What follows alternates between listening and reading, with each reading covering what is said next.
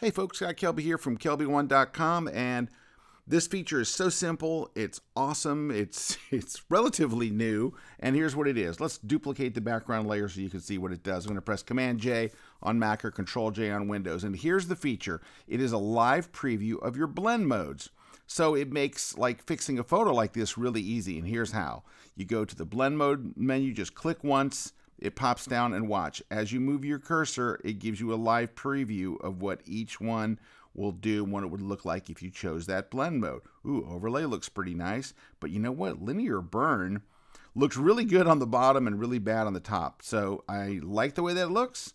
I'm going to click the layer mask icon, so it adds a little white mask over here. I'm going to grab the brush tool, and I'm going to paint in the opposite color, black, and that way I can bring back the area of the mountains up top there, but I still get this nice look from the linear burn, and I can lower the opacity so it's not too over the top.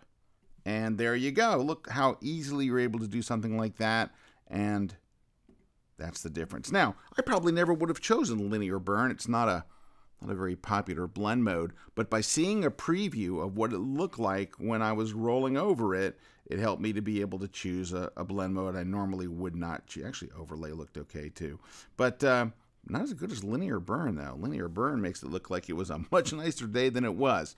Anyway, I hope you liked that. I hope you found it useful. If you like this type of stuff, head over to Kelby1.com, where we have hundreds of online courses, full-length, online, awesome courses on Photoshop and Lightroom and photography and all the stuff you want to learn. If you want to get really good at Photoshop, that's where people go, Kelby1.com. Take care, everybody.